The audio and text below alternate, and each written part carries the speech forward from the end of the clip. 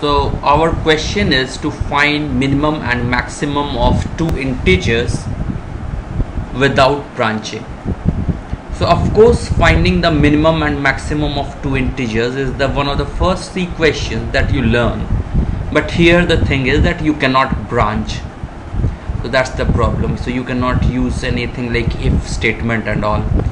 So let's see. So if it was just simple, so we could have used minimum is equal to x is less than y. If it is true, then it would be x is the minimum, and maximum similarly, if x is greater than y, then we will assign maximum as x, or otherwise it will be y.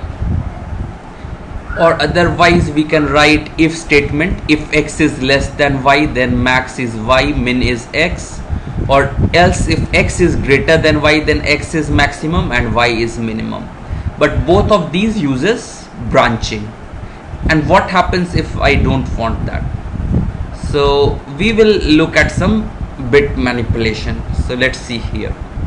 So this is the expression for the minimum, and it looks complicated, but we will try to see how it is happening. So R is, if I want to find the minimum, so it is y XORed with x XOR y ANDed with minus x is less than y.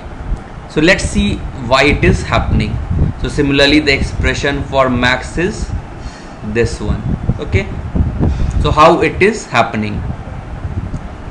So let's see, if x is less than y, then this becomes what? So this becomes true and it is 1. So now because there is a negation, so it becomes a minus 1, and if we see, then minus 1 is all ones in 2 complement system. Okay, so in 2 complements minus 1 is all ones. So now what happens? So and how we find the 2's complement? Like for 1 it will be just a simple 1 followed by all zeros in the left. So now if you invert the positive number and it will become all ones and a 0 here, then we add plus 1 here and it become all 1 in the 2's complement. So it is minus 1 is all ones in a 2 complement representation on computers. So this way now we know that okay, this part is if x is less than y, it becomes all ones, a number with all ones, and if you and with a number which is all ones, so it will be basically this number itself. Okay, so if we have something like some number 1 0 1 1 0 1, we AND it with all ones in the bit, so it will be 1 and 1 is 1, this is 0, this is 1 1 0 and 1. So we see basically it is the above number. So with all ones, when you AND, then it is the number itself. So that's what we did. So here it becomes x XORed with y. So that is all we get after evaluating this if x is less than y.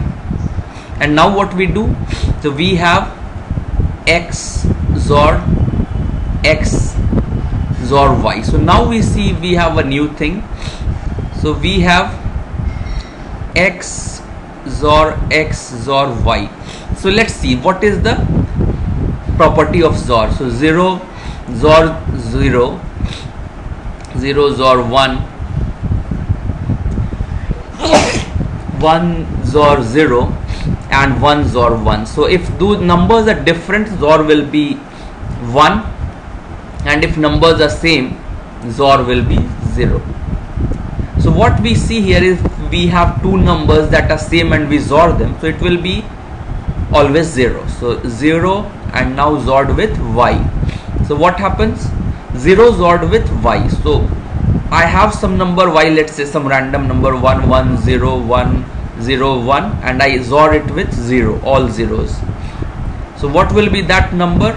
So it will be basically the above number itself. 1 XOR 0 is 1, 0 XOR 0 is 0, 1 0 1 1. So it will be the number itself. So it becomes now y. So now we see that if x is less than y, then what happens? So finally this became, so it was, so what we see here is, so we saw here that okay, so we were evaluating this, but basically this was the expression we had to evaluate.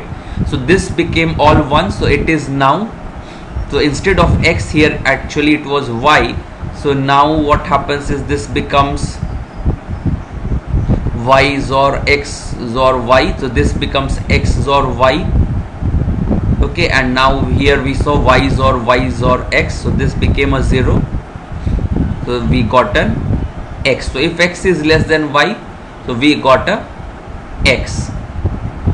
So let's see similarly the maximum expression. So the maximum expression is this one, and what happens here now, because x is greater than y, so this statement becomes false. So here there is a 0, and 2's complement is 0, of minus 0 is all zeros. Okay, so this number will be all zeros, and if you AND any number with all zeros, so it will be a 0 here, and now x XORed with 0, so it will be x. So if x was greater than y, so because x is greater than y, so maximum will be x here.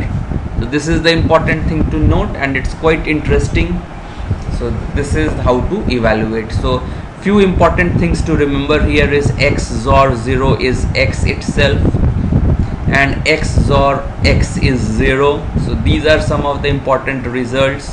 And then minus 1 can be represented as all ones in 2's complement. So these are the properties that we used. Okay, so this way you can solve. Now you can find minimum and maximum without branching. So I hope you understand this. Thanks a lot.